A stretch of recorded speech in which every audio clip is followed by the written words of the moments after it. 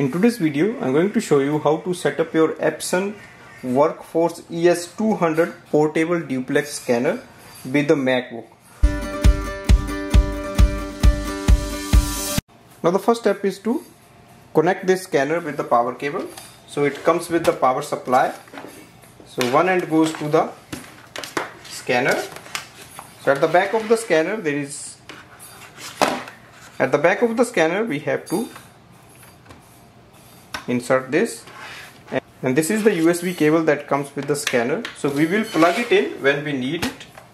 The next step is to open the scanner. So push it to the one side and lift this section. It will open. Press the power button once. Now go to your MacBook. So we have to download the drivers. Type in epson.com/support/ES200. That's our scanner model. Go to the Epson website and you will see the name of your scanner. Click on it. You will see your scanner photo. If you scroll down, it will give you the link for the download. So just wait for the system to show up. So automatically it can detect your operating system of the Mac.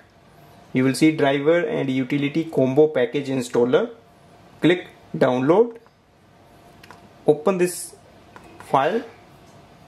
Install Navi. Double click on it. Open. So that's the download window. So we have to just complete the setup from here. Accept terms and conditions. You can send users information to Epson, or you can just uncheck it and click next.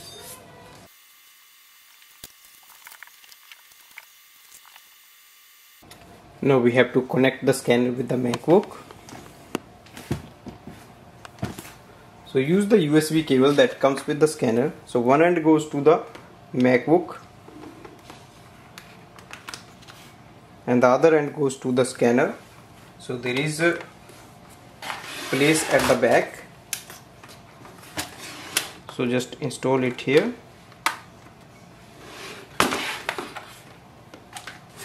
Once you install it, automatically it will detect the scanner, and we can see here it says it is complete. Let's do a test scanning. So open this section to hold the document.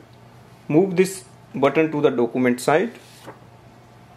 Now place it upside down. Only then it will come the correct way. You can scan both sides or one side upside down.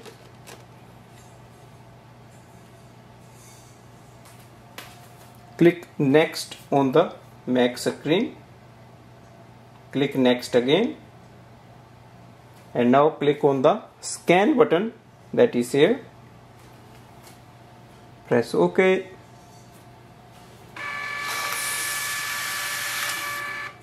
That's quick scanning.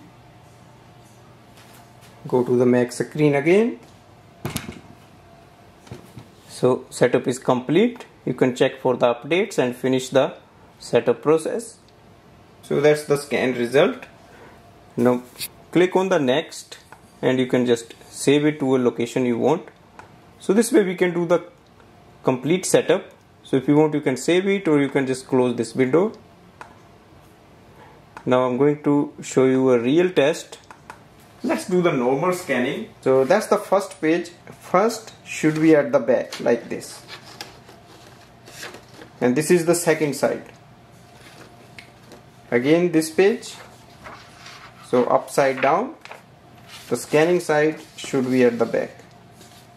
Now simply click on the scan icon.